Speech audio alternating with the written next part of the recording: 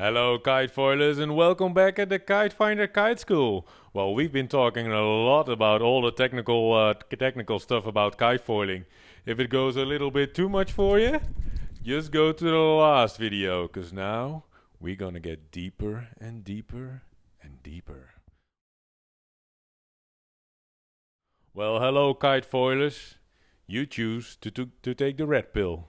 Well, and we are here with Rolf on the Vlucht to show us how deep the rabbit hole goes. All right. Well, maybe it's good to rehearse a little bit topics that we've been covering. We just looked at the difference between a normal kiteboarder and a hydrofoil kiteboarder. We explained a little bit how this wing stuff works. Yeah, you got a small wing and a big wing. There's lift, there's drag. You got different types of wings. And we talked a little bit about stability. Why do you need this back wing? Yeah. Why we need a stabilizer? The stabilizer, indeed.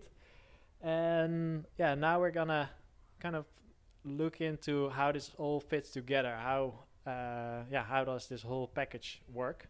Okay. And how does it work when you're riding it? Exactly. What does it do when you're riding it? Well, just show us, Rolf. Right. So basically, we've shown there's lift and drag on this main wing. I draw it here from a top view and from a side view. So in an attempt to keep it simple, I removed this fuselage thing and this mast unit, and basically what's left is just this main wing and the stabilizer. The main wing, like I explained, gives you some amount of lift. Yep. Drying up.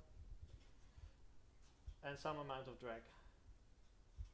The stabilizer, in general, it gives you a little bit of downforce. It's not necessary, but this is kind of how it works.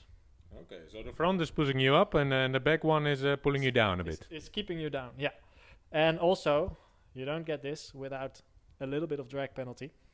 So call this drag, and this is also lift, because it's in the other direction, but it's just lift. Oh, it's like a front, but then an upside down one. It's basically lift in a direction that you actually don't want, but you need it to be stable. Because of these two forces, you are able to stand on this. And now the question is, but where do you need to stand? Yeah. And maybe it's good to start from the back. What will happen if you would be standing here? So you basically put your foot all the way in the back, and you lean on that foot. So you put all your body weight on the back wing. Yeah. Then you're putting pressure here, but you see there's already a little force that's pulling down. So what's going to happen? The nose is going to go up, and you're going to be flying out of the water. What happens if you move a little bit forward? Then you're going to keep the nose down, and if you move too far forward, basically let's say over here, then you might even be standing so much on your front foot to push the nose back down into the water. And so you're diving. And dive back into the water. So both of these extremes are basically not where you want to be. Somewhere in the middle is where you want to be. And in aerodynamics, people start to call this the center of pressure. So basically, this is the point where the combination of forces from the two wings is kind of ideal. Kind of centered in one point. It's again, just simplifying the whole story. And normally, you can draw it. Depends on the design, etc., etc. I just draw it here, just in front of the main wing. Oh, so your center of gravity has to be just in front of the main wing. Exactly, that's basically what it means. If you want to ride on this hydrofoil, in this example, you have to make sure that your weight, the force that you put on the foil, is right over this spot. If you put it too far back, you're going to lift the foil out of the water. If you put it too far forward, you're going to dive into the water. So this is the whole balancing game. It also goes, of course, to the to the sides. So Yeah. if you put your force here, it's gonna roll over. On the other side, it's gonna roll over in the other direction. So, yeah, I always like to say when you look at kite surfing on a twin tip, you can compare it to standing on a tree log, basically. This is standing on a bowl.